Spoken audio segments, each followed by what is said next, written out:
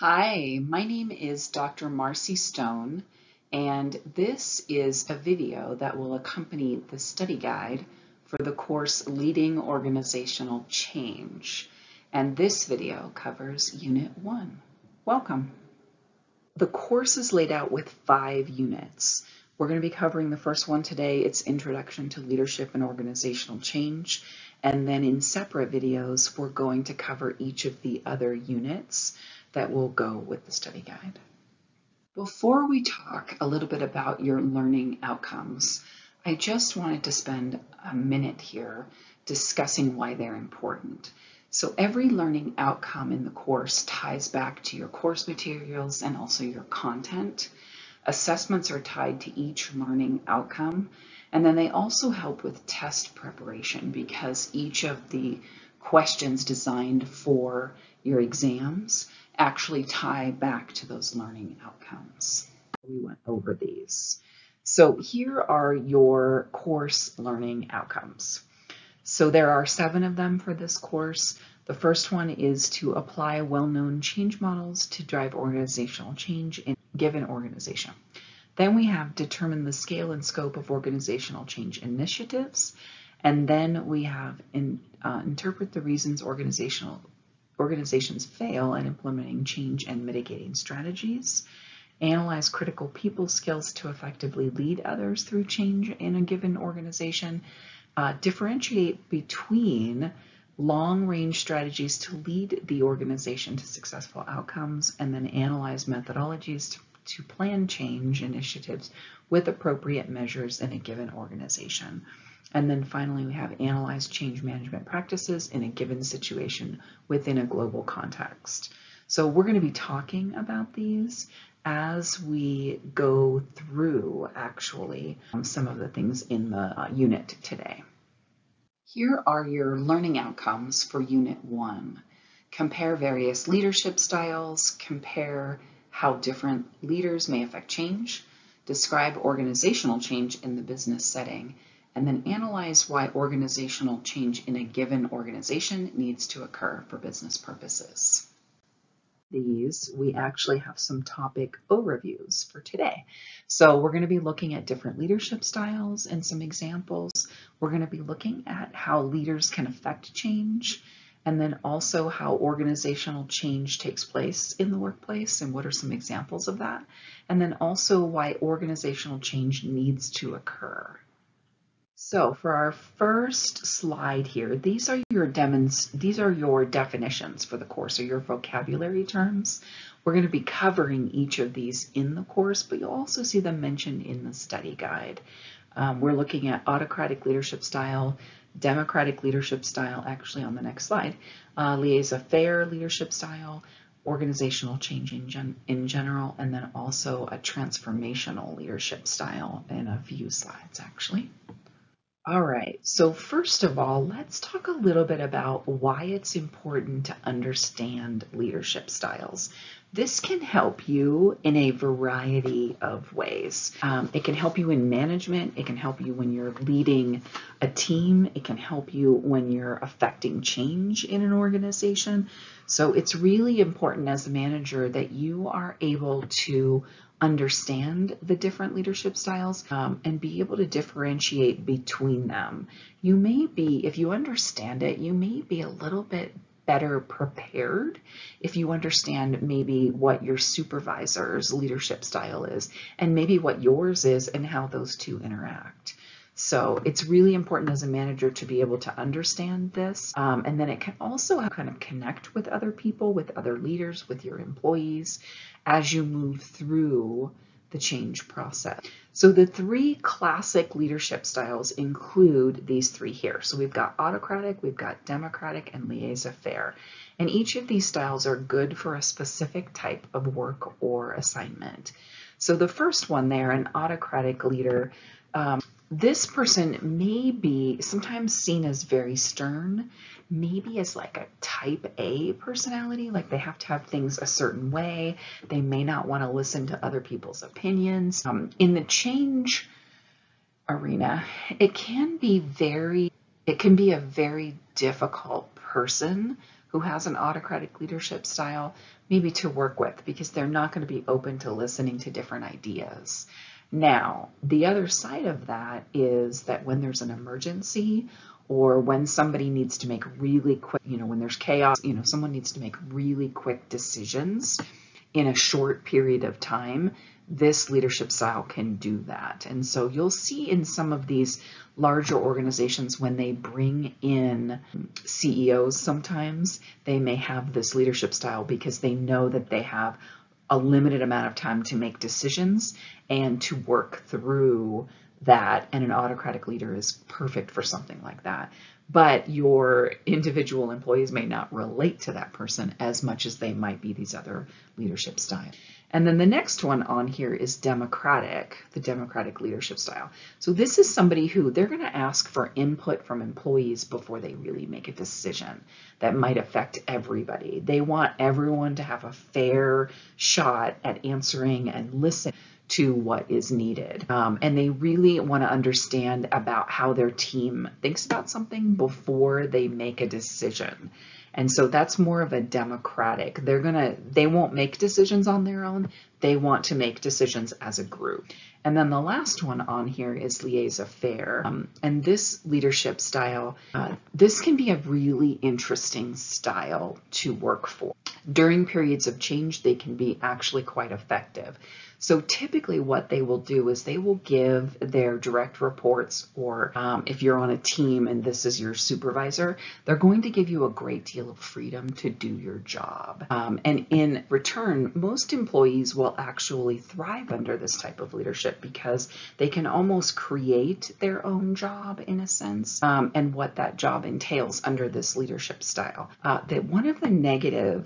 One of the downsides, I guess you could say, of this leadership style is that they give everybody, all of their direct reports, this freedom. And some employees don't handle it very well. I think that's probably the best way to put that. They may be really... most employees will thrive if their super kind of leaves them alone, but you'll have those few that will not and need to really be watched. So that's something to really think about when we're looking at these different leadership styles. It's really quite interesting when you start to think about maybe what your leadership style is, what your supervisors are, maybe what your employees are, but understanding those differences can really help you to become a better leader. All right, let's see.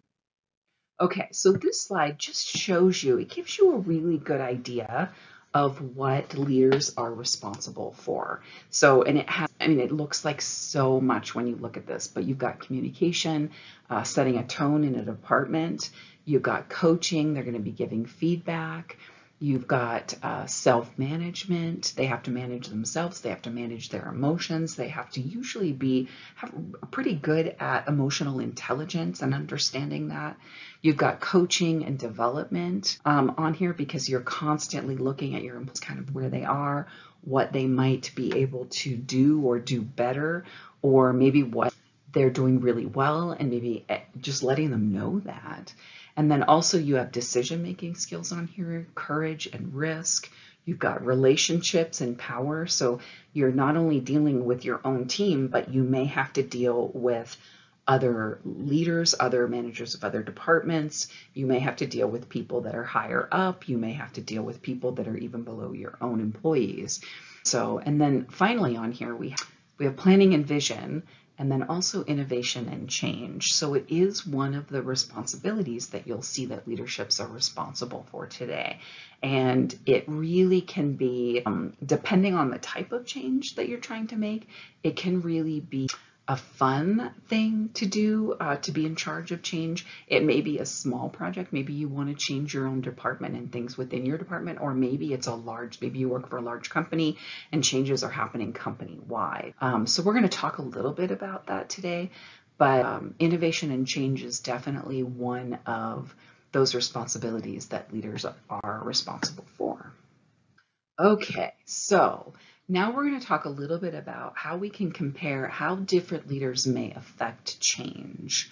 So leaders are needed to help create change. That's one of the things that they may be responsible for. And you have to really think about change from a variety of ways, if you will.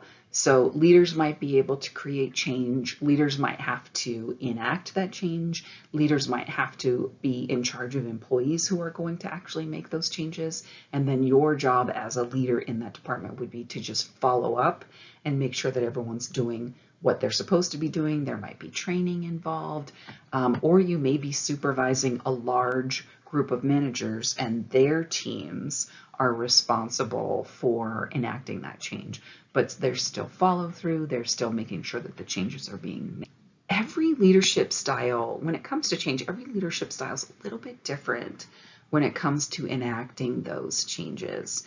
And so you have to really be aware of what's going on, and then maybe also trying to understand what maybe the best leadership style might be. Transformational is one of those leadership styles that really is great for change, really great for change. And these type of leaders in today's business world, they have to really be able to be flexible during change and kind of figure out what needs to happen, facilitate that change, and it's an interesting thing to watch. So these type of leaders are exceptionally good at this. It could be because they're really comfortable with the change process. They usually have a pretty positive attitude, which is then transmitted to the employees, and then the employees are more receptive when they hear about what changes need to be made. They also work to ensure that employees are comfortable with the change process and that they seem to see the good in employees, which then tend to kind of create that better working relation. One of the things we talked about in the last section is another good leader during the change process is the laissez-faire leadership. And this leader will rely on employees to help create the change and then make employees feel comfortable during the process. Transformational leaders can be authentic, humble. They tend to be very self-aware. They know what effect they have on other employees. They're able to listen to employees, to their ideas with an open mind, and then they can respond without judging. They may be able to utilize those ideas in some way during the change process. And they're also good collaborators. So this will allow them to use those ideas maybe from employees or from the team as a whole, other teams, or maybe through any research that they're conducting to see how the changes should be made. So in many ways, they know how to bring people together to try to solve a problem or perhaps an issue that's preventing that change from occurring. And the other thing to consider, as I'm jumping around here a little bit on these slides, the other thing to consider is employees are the ones who really do make the changes. And we're going to talk about that a lot in this course. They're usually the ones, no matter what the change is, they're the ones that have to do it. And as a leader, you will be supervising that change. And so it's really important to get their buy-in. And we're going to talk a lot about that in this course. But getting their buy-in is key. And then employees usually will follow leaders who know how to lead. And I think you probably know what I'm talking about. You'll see employees, sometimes you'll see supervisors and you're like, oh, that's just not a good leader at all.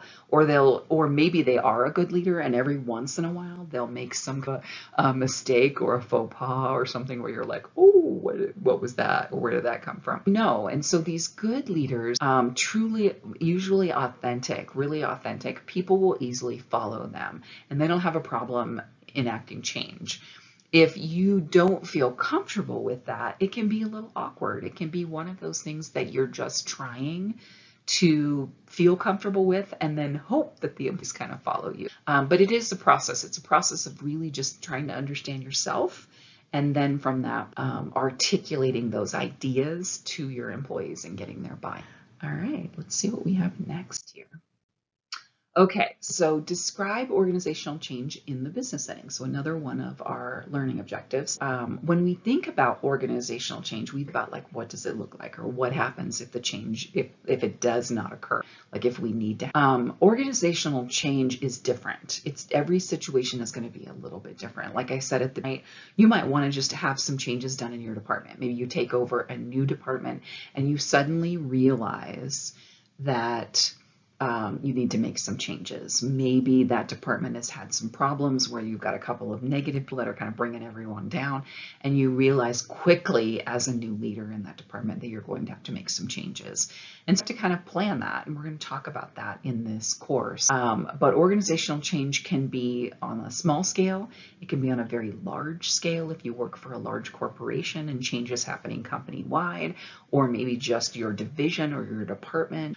It's going to look a little bit different, but typically you'll see a plan and you're going to be told, here's what needs to happen with your team, and another person's going to be told, here's what needs to happen with their team. And then you have to figure out a way to make those changes and get your employees to buy into it. So what happens if change does not occur? So that's an interesting question, because a lot of things will happen. We've all seen, and we're going to talk about in this course, but we've all seen examples of businesses that failed to change. And over the last 2 decades, technology has changed quite a bit.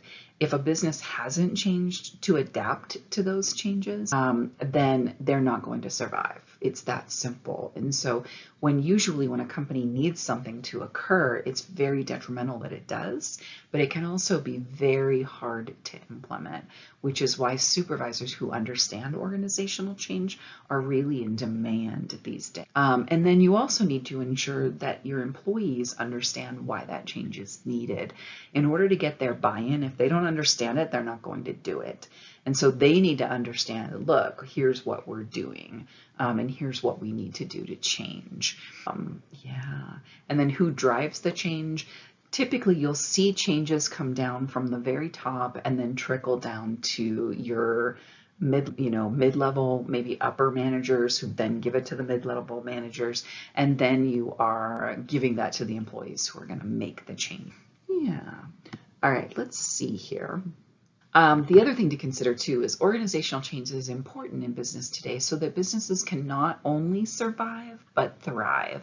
If you think about all of the companies who are thriving, Amazon is one of them. They are constantly changing, trying to improve the way that they do business. They're trying to be more efficient. They're trying to be, right now, they're trying to be a little bit more business-minded because they made a profit for the first time last year, which is amazing if you think about it. But they are thriving, really. And then if the business does not change, it may not survive. So, like I said, technology has really kind of changed the way that we do business, and it is really important that change occurs. But there's usually, sometimes in businesses, there can be a negative connotation about change. And you really want, as a leader, it's really important to be positive about change and really try to get your employees to be more positive about change. And then let's see here, what else we have. The other thing to consider too is that change can be very scary for employees because they may not completely understand why the company needs to change and how that might affect them. And if they've had change in the past, the other thing to consider is the fact that if it didn't go well, they're going to think, oh, this is like that one time that this happened, kind of thing. And you want to make sure that they know from the very beginning, this is something that has to occur. Here is how it's going to occur, and here's why it has to occur. And if that why is really, really important when it comes to employees and making sure that you have their buy-in. So a good leader can recognize that this issue is important, and they ensure that employees understand why change is needed to help them get through that change process. All right. Speaking of Amazon. Okay, so I have a little quote here which makes me laugh a little bit because when you think about Amazon, this is what they're kind of known for. If you never want to be criticized, for goodness sakes, don't do anything new. And Amazon has been, I mean, they try all of these different things. If it's something doesn't work, they'll give it a year or something, and then you'll hear, oh, this division at Amazon closed down. But Amazon has been really good about trying all of the changes and trying new things. Yeah. Anyway, just a little quote. Okay, so why does organizational change need to occur? So we talked a little bit about technology. Advancing technology has literally forced businesses to change. We have numerous examples of businesses that have changed. The pandemic has forced businesses to change. It forced them to change or close. I was fascinated during the pandemic by businesses. I was just watching, even where I live, I was watching companies. Some of them were thriving. We had this restaurant. We have this pretty nice restaurant that has a piece of land where the restaurant is there, and then they have a bit, maybe like a half an acre, where they grow their own vegetables for the restaurant. Right before the pandemic started, they opened a drive-through coffee stand thing. And they were about a mile from a Starbucks. And so the drive-through coffee did okay, apparently. I was talking to the business owner one day and asking him a bunch of questions about what he was doing and how he was trying. We ordered food from them, and then you could go down and just pick it up and take it home and like bake it. It was, lasagnas and, that kind of thing. And I was talking to him one night, and he said, Starbucks, I don't know if you remember, closed for about a month initially in the pandemic. And as soon as, and our Starbucks was actually closed for a couple of months. And as soon as he stayed open, he had this drive-through that stayed open, and they made bank. And it was fascinating to watch. But he ended up, because he realized this was like our avenue. We closed the restaurant. We have people, can come and pick up food. But he ended up doing like a whole business through that drive-through. And because it was right there in the parking lot where the restaurant was, they were selling trays of lasagna or cheese enchilada, and you could order them through the drive-through. So go through and say, oh, I want one of those trays. It was like $30, whatever. You took it home and you baked it. But they were thriving during the pandemic. And then I watched other businesses who refused to change, and they just sat there, just woe is me, what do I do? And they ended up closing during the pandemic because restaurants weren't allowed to be open or stores weren't open for a while. But the smart businesses found ways to adjust. They honestly found ways to adjust. There was also a story on the news about a sandwich place that made sandwiches during the pandemic, and they didn't do the first few days. They were like, oh, if we don't do something, we're going to close. We cannot be closed for 2. And they ended up, a stroke of genius by the business owner, but they ended up making sandwiches for workers at the hospitals. And they ended up, once somebody heard that they were doing that, people started calling in, donating money. And so they would get these donations, make the sandwiches, take them up to the hospital for people, and their business just thrived during the pandemic. That's perfect examples of why organizational change needs to occur. And if it doesn't occur, I'm sure that how many businesses have closed during the pandemic because they just didn't know how to change. They didn't know how to pivot. But yeah. All right, let me just check my notes here, make sure I've covered everything. Let's see here. It is, organizational change is understanding the marketplace. So if a business can understand why it needs to change, then it can create its own change. It's important to understand that and then be able to manage that. So once the change is understood, it can be easily explained to employees and implemented. And then employees are key to making those changes in the business world today. So perfect. All right, so just a little conclusion. These are, again, based off of your learning objectives. So you've got compare various leadership styles, compare how different leaders may affect that change, describe organizational change in the business setting, and then analyze why organizational change in a given organization needs to occur for business purposes. And then our last slide here is really just what's next. So in Unit 2, we're going to talk about change management models and methods and theories. So anyway, I'm signing off for today, but thanks for your attention.